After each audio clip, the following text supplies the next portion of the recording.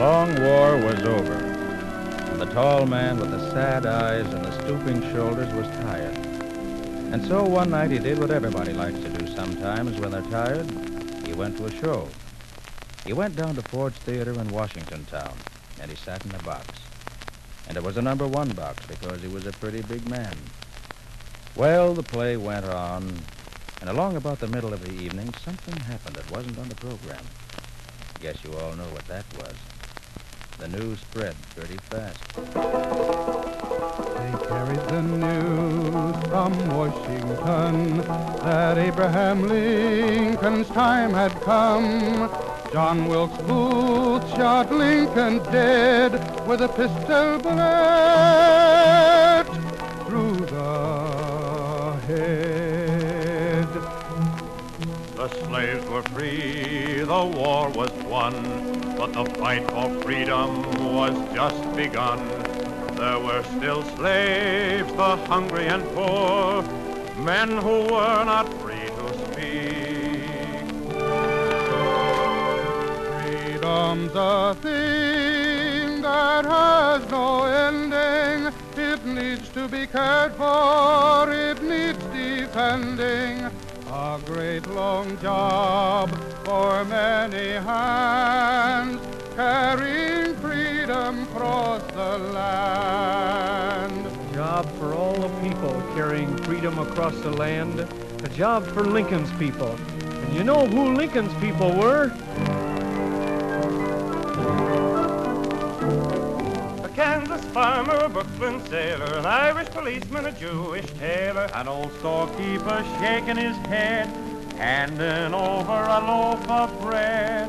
a buffalo hunter telling a story out in the Oregon Territory. They were his people, he was their man.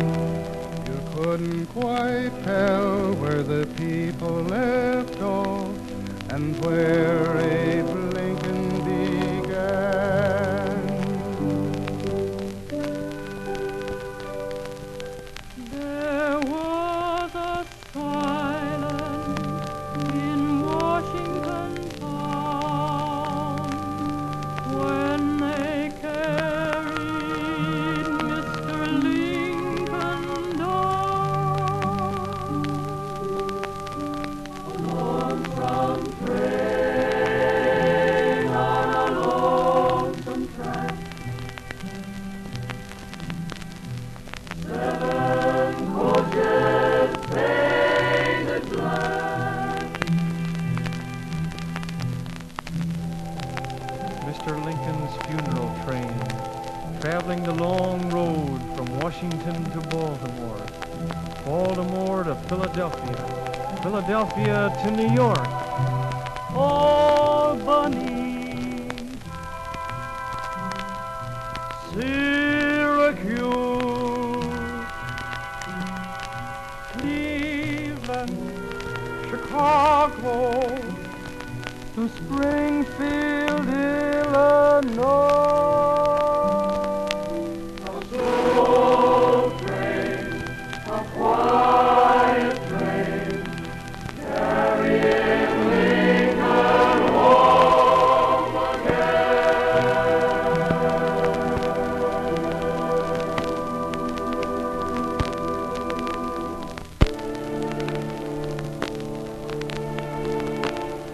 It wasn't quite mist, it was almost rain, falling down on that funeral train. There was a strange and a quiet crowd, nobody wanting to talk out loud.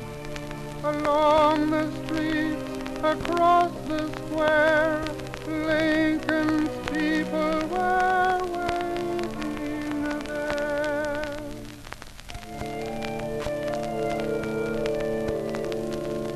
A young soldier stood in the road and said, You'd think they'd have warned him. Even a rattlesnake warns you. and an old man answered, This one must have been a copperhead.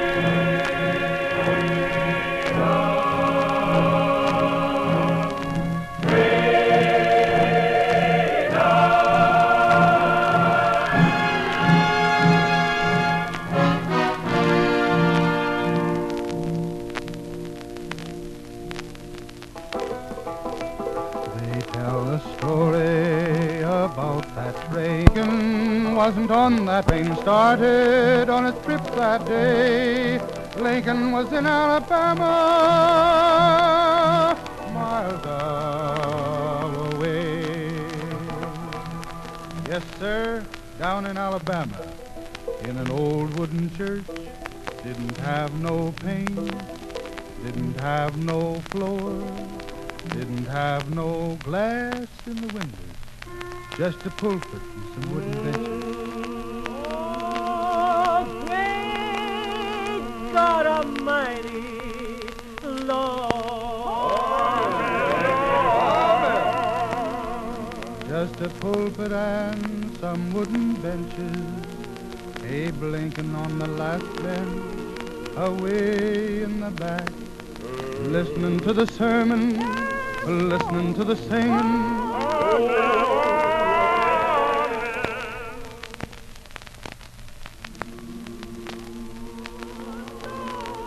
You may bury me in the east, you may bury me in the west, but I hear the trumpet sound in the morning.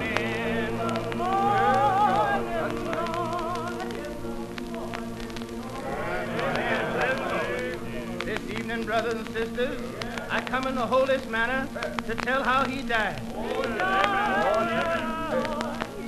He was lying there, his blood on the ground, covering the ground. And while he was lying there, the sun rose, and it recognized him. And just as soon as the sun recognized him, it clothed itself in sackcloth and went down. Oh, went down in mourning.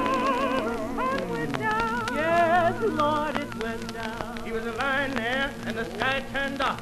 And 7 angels leaped over the battlement of glory and come down to get him. And just when they got near him, he rose. Yes, Lord, he rose up and walked down among us. Praise God! Walked back down among his people. We got a new land. My dear friends, we got a new land. Ain't no riding boss with a whip. Don't have no backbiters. Liars can't go.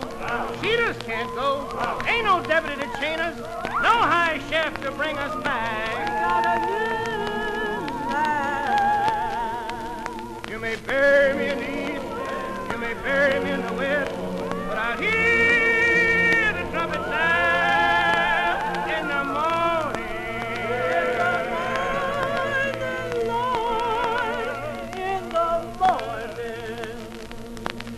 Down in Alabama, nothing but a pulpit and some wooden benches, and Mr. Lincoln sitting in the back, away in the back,